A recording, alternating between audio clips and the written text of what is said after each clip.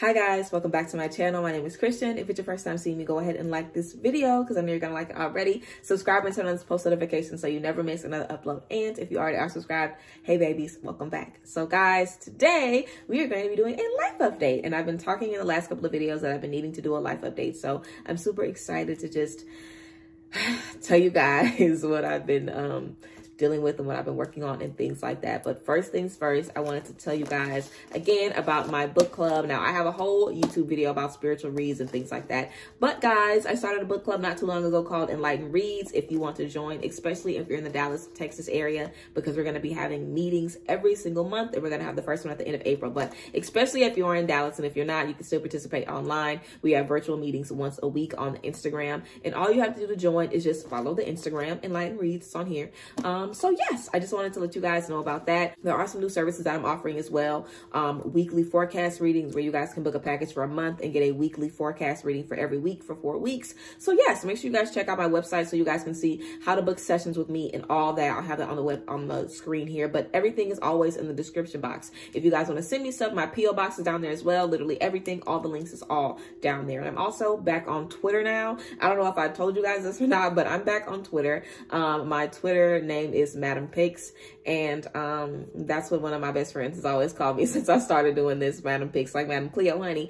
So yeah, I'm Madam Pix on Twitter, and I just drop gems basically on things that I discover and think about throughout the day. So yeah, I wanted to give you guys the work updates, I guess, and the social updates before we get into the life update. So let's go ahead and talk about some things that I've kind of been dealing with for sure. I would say around Valentine's Day, this life update is long overdue. I've kind of been dealing with a lot of different things for a while now, but definitely around Valentine's Day, I just started feeling really, really, really down and just not really feeling myself. And if anybody doesn't know, I have anxiety and depression. And it ain't good, you know what I'm saying? I feel like if anything, it's gotten a little worse as I've gotten older. I definitely have more periods of happiness and joy, and just normal emotions, I guess, normal responses. I have longer periods of that, but when I do have depressive episodes now, or when I do have, panic attacks and stuff now, I feel like it is extreme. So for me, I really need to take a step back from social media. You know what I'm saying? I am so consumed with posting looks all the time. And this year, 2022, I really wanted to be consistent on my Instagram. I really wanted to grow my Instagram. I'm almost at 20,000 followers on Instagram. So I want to grow my Instagram. I'm almost at 100K on here. I feel like I'm almost at 100, even though I'm barely at 80, but I feel like I'm almost at 100. Okay. So I just wanted to be productive. I did not want to take any time off or any days off. And I really feel like I just burnt out. I got to the point where I didn't like doing looks, and I'm still now kind of shaking back from that. You know what I'm saying? Like, I don't think I did a look. I think I maybe did a look like last week, but I didn't really like it. I kind of just did it just to do it. You know what I'm saying? It wasn't really something that I put my time and my energy and my effort into. I love makeup. I love hair. You guys know I used to be a hairstylist. Like, I love getting myself cute. I love dressing up. I love shopping. So being an influencer on Instagram and doing my looks is just as enjoyable for me as YouTube and, talking to you guys. So I really wanted to make sure that I just was consistent, but it got to the point where I just really didn't enjoy it, and I really need to take a break. And I had to realize that I was spending too much time as Pageant Queen Pixie, because Pageant Queen Pixie is literally a job for me. This is work. Like, I get paid to make YouTube videos. I get paid to, post pictures and do reels and stuff like that. Like, I make money from that. So I was spending so much time working that the real version of me, Christian, I wasn't nurturing her. I wasn't nurturing myself. I wasn't focusing on me or taking care of me. All I was worried about were the looks and the lashes and the nails. I didn't even enjoy getting my nails done and getting my lashes done. I literally would just go to the appointments and just be like, okay, whatever, like, I'm getting this done for work. It wasn't even something that I enjoyed, and I love taking care of myself and doing that. It's typically something I like, but I got to the point where I just didn't even enjoy it. I didn't even enjoy it anymore. And it just took me a while, I guess. Now, I've been figured this out and been able to articulate this, but I guess it just took me a while to sit down and talk about it, because it's just been heavy and it's just been emotional, just kind of realizing how I haven't been showing up for myself in that way. And as I started showing up for myself more and making commitment to be better, I also had to accept the relationships around me that weren't going to get any better and support me now that I am making an effort to support myself some more. So I definitely have been going against my, I wouldn't say natural judgment, but y'all know how I am. I'm queen, cut them off. I always tell y'all, fuck them, cut them off, whatever. And that's typically how I am. And I love that about myself. I love that I'm able to detach very easily. Hello, Aquarius moon. But I have been putting myself back in situations where I've been trying to rekindle, you know, certain relationships and just be the bigger person and just make an effort to allow people to kind of show up for me and make an effort to allow people to kind of give me a different viewpoint of them or show me something different. And I recently just got very disappointed and just was kind of very overwhelmed to realize, like, wow, they still don't give a fuck. They still don't give a fuck. They never gave a fuck. And now I'm having to kind of realize this all over again and reopen this wound all over again and heal from it all over again. And definitely it took a lot, you know, it didn't take as much time to heal from the same wound. But just the fact that I'm not even somebody that gives people second, third chances. You get one chance to play with me and then you could kick motherfucking rocks. You ain't got to play with me twice. You ain't got to play with me twice. So for me to be going against what I feel is right to try to be the bigger person, like, that's why being the bigger person and reaching out, like, you always don't have to do that shit. It's a time and place for everything. And sometimes certain relationships, you just need to let that shit go. You know, being a bigger person just let me get my heart broken again by multiple people again. Like, nobody showed me anything different. No one. They all showed me the same shit again. And I think it's been years, like I've gone years without, you know, being in certain spaces, and I've gone years on my own. You know, when I've been good on my own, like I have told you guys about this, you know, like majority of my life I've gone through on my own. You know, nobody, there are a few people that are close to me and you guys that know that, you know, the things that I've dealt with, but there's a lot of people that don't know any of the stuff that I've dealt with. You know what I'm saying? I keep a lot of things to myself. A lot of abuse that I've handled and that I've gone through, I keep to myself. A lot of issues that I've dealt with and bad habits and addictions, and it's a lot of things that I've kept to myself. Most things that I've experienced due to my mental health issues, I keep to myself. It's a lot that I don't tell anybody. So I am consistently trying to be the best version of myself and perform, even though I know that there are things that I'm dealing with. You know, I try to put that to the back and be the best version of myself all the time. And when I realize that it doesn't work, I take a step back and I just focus on me. And that's what I've been doing. I've been focusing on me. Like whenever I moved out to Dallas in 2018, that was my focus, me. And when I moved to Atlanta and moved back, again, that was my focus, me. I was focused on me, and I was all I had. And most of my life, I've been all that I've had. You know, most of my life, it's been me and the Lord. You know, real shit. It's been me and God. And I know that's all I need, me and God. But it hurts when I open myself up to give someone a second chance or to see if there is something that can be rekindled. And I realized that it wasn't, that it couldn't be. But I'm glad that I went through those situations, because now I will never do those things ever again in my life. I'll never do those things ever again. And because I will never do them again, I am so much more confident in my decisions. You know, I don't feel like, oh, I didn't make the right choice, or I don't feel guilty about seeing somebody's viewpoint or hearing them out. Because when you are someone that is cap and cut them off, like I am, cap and cut their ass off, you have to deal with so much guilt about, damn, should I have given this person another chance? Should I have heard them out? We didn't even really have a conversation. I never really got closure. We never really talked about it. When you just say, I'm done with you, get the fuck out of my life, and just be done, you feel good, but you also feel some moments of guilt, because you feel like, damn, like, could they have changed? Could they have done better? Could they have been better? Especially now when I'm in relationships and friendships where I can tell someone something and I'll see them get better. Like I've talked to you guys before about friendships where I've had that conversation with friends like, I don't think you're supporting me in this way. This doesn't really make me feel good. I feel like this isn't aligning. How can we get back to something that works better for the both of us? You know, I've had that conversations like this in all of my relationships, and I'm always able to reach a ground with someone where we are able to grow together. We are able to work together. We are able to, you know, bounce off of each other and see each other move forward. So I feel like being in that space when I've already kind of removed myself from a certain situation and literally voluntarily putting myself back into that same water to get fucked again, essentially, to get played again, to get embarrassed again, to get disappointed again.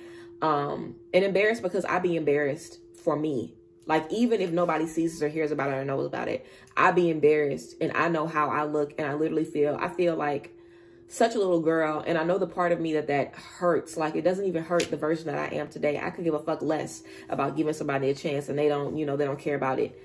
My inner child gets so like heartbroken and so sad. Like, I weep and I sob when I try to give someone a chance to prove themselves to me and they fumble. I sob on the inside when stuff like that happens, because it's so rare that you allow yourself to be open again just to get played again. You know what I'm saying? And this is definitely not something that I typically do, but earlier last year, you know, someone in my immediate family passed away. It was very, very, very, very, very traumatic for everyone involved. Very, very, very traumatic for me. And coming out of that space, I really felt like I wanted to be a better person, you know, and sometimes loss and grief can do that to you. It can make you feel like the way to heal this is to be a better person. The way to heal this is to reach out. The way to heal this is to, you know what I'm saying, try a new way, you know, and see what I can do. And, you know, that's what happens sometimes when you lose people who are close to you. You feel like you want to make amends, and you feel like you want to, you know, just kind of have conversations with people and stuff like that. And that is what led me to kind of allow myself to be, again, disappointed again by the same type of situation, the same people. And it was definitely really difficult for me. It definitely was really, really humbling, because, you know, you guys put me on such a pedestal that it literally still doesn't even make sense to me. You know, so many of you guys tell me that you can't even believe that I deal with anxiety and depression and being shy and being nervous around people. And you guys feel that way. You know, there are people that know me in my life, and they think that I am worth a piece of chopped liver on the side of the fucking street. You know what I'm saying? Like, it really put things in perspective to me, because I am always in spaces where I am important, you know, where people love me. If I give any of my friends a chance to be there for me, they will show up and try to race and see who gets to be there. Like, and I will do the same thing for them. And I'm used to support. I'm used to people around me who love me and who show up for me. So when I'm in a space where I'm literally seeing people, so when I'm in a space and I'm seeing people genuinely just don't give a fuck, and people are still selfish and still closed-minded and just still dumb and trifling and gross, and when I see that they have not been working with God, it disappoints me. It makes me feel like, damn, you know, one, it makes me feel like this is what I get, because I shouldn't have expected anything different, but it also lets me see that, you know, there is still work that I have to do, because I still am doing work every single day. But I should have never doubted myself, and I should have never questioned myself and felt like, oh, you know, I should try to reach out. I should have never done that. And it's okay, because I won't ever do it again. And you know what? Sometimes you have to do that. You know what I'm saying? And I don't feel bad about it, because in certain spaces, you have to spin the block again to just make sure you made the right choice. And now that's something that I don't have to worry about for the rest of my life. So I feel happy that I made that decision to go back, even though I did get disappointed again, because if I wouldn't have done that, then maybe I would have been 80 years old thinking like, dang, should I have went back and, you know, try to mend fences with this person? Because sometimes that'll happen. And I always tell people in readings, like, if you aren't done with the relationship, if you aren't done with the friendship, don't just force yourself out of that. If there is something else that needs to be discovered there for you, then do it. And whatever you need to see to let you know that it doesn't need to be in your life anymore, you will see. And if there is a glimmer of hope, then you will see that as well. So that's basically what I put into the universe. Let's just see. Let's just see. Let's see if everyone can make it happen. Let's see if everyone can do something great. Let's see if everyone can prove me wrong. And everyone proved me right. And just let me know that I was right for eliminating them from my life the first motherfucking time around. So dealing with that, after dealing with the identity crisis of I'm spending too much time as pageant queen Pixie, the real me isn't really getting nurtured.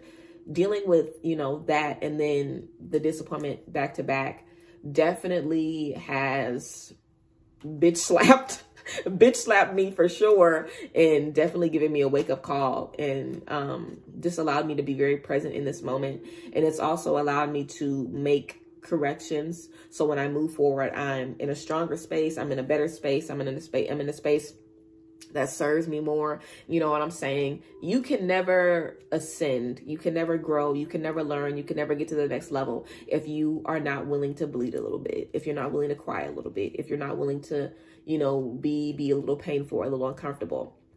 And right before I stepped into this situation again, I was just saying, I don't want to cry and I don't want to go back to therapy. And I was sad. Like, I was about to go back to therapy. I haven't been to therapy in years, but I love therapy and therapy works.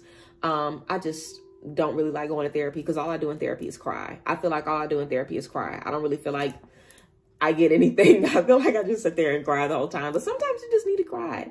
So I did not want to go back to therapy because I didn't just want to sit and sob, but I definitely do not like crying. Like, I've gone years without crying before. I am not someone that's comfortable with crying, but as I've gotten older, definitely as I've become a woman, you know, and definitely after my second spiritual awakening, I try to embrace crying because I know it's a very powerful release. But, oh God, it hurts like hell. It feels like you're being ripped from your inside out, you know, like, I feel like because I'm so much more connected right now to my spirit and my energy, when my feelings are hurt, it literally feels like I'm cracking from the inside out. Like, I know for a fact that people can literally kill themselves and literally die from just being so miserable and so sad, because it literally starts to affect you physically, how sad you are. So I feel like I have definitely been in the school of life. I have definitely been learning a lot of different things and just figuring out different ways to approach different things. So moving forward, I'm making better decisions for myself and better decisions for my family. And I'm making decisions that are going to benefit me in ways that I can see and feel and touch in all spaces. So yeah, that's basically what I've been dealing with. And of course, we have this new moon coming up. I don't know when you guys are going to see this, but we have a new moon coming up. We just had the spring equinox. So a lot of energies have kind of just been recycling anyway and transforming anyway. And I'm definitely ready for the transformation, but I wanted to give you guys this life update to let you guys know what I've been dealing with. And also to just kind of let you know that we are all human and that we all deal with the same things. And don't you for a motherfucking second think that I am not dealing with the stuff that you are dealing with. Just because I look good and I be on here talking, that don't fucking mean nothing. You know, anybody could get up on here and talk, really. So yeah, I just wanted to kind of level with you guys a little bit, and talking to you guys always makes things better. And I feel like talking to you guys is always my last step before I close the chapter on something and move forward. So I'm ready to close the chapter on this. And I thank you guys for listening and just being here with me in this space. And I feel good. So feel good for me, because I feel good. And I feel like I was able to see the things that I needed to see. And now I'm in a space where I'm just ready for the future. You know, I am moving into a 3-bedroom home, honey, in 2 months. So I'm super excited. I hope you guys like house stuff. And if you don't, I don't know what to tell you, but I'm definitely going to be showing you guys like house stuff. I'm definitely going to be doing like an empty house tour. I'm definitely going to be showing you guys how I decorate, and I'm going to have an office and a cat room and a master room and a little library. I am so fucking excited. I'm so excited, and I have been stacking my bread for this move, okay? So it's going to be fabulous.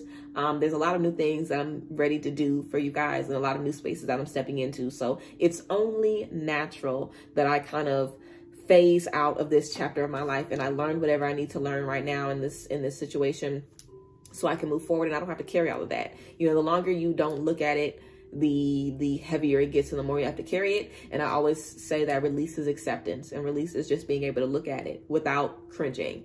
So yeah, I challenge you guys to look at your mess too without cringing, and just face it and deal with it. Move forward and trust yourself and trust God and trust your support system. Because when I was in those tough spaces, please believe I was crying on my man's shoulder and talking to my best friends every day and telling them exactly how I was feeling. And they were in the trenches, in the mud with me. And you always have a support system, even if it feels like you do, even if it feels like you don't, and even if it's just you and God. Because I've been in rough spaces before, like I said, and it was just me and God for a really, really, really long time. And I'm so blessed that I have a family now that I can call on, that can, you know, give me the things that I need. But yeah, you know, reach out to your community, talk to God, and just, you know, heal and move forward. That's what life is about. So yeah, I appreciate you guys for being here. And I thank you guys as always. Make sure you guys check out the book club and everything else that I talked about in the beginning of the video. I'm excited to move forward. And yeah, I hope you guys are feeling good, and I hope you guys enjoyed this, and I will see you guys later. Bye guys. Bless.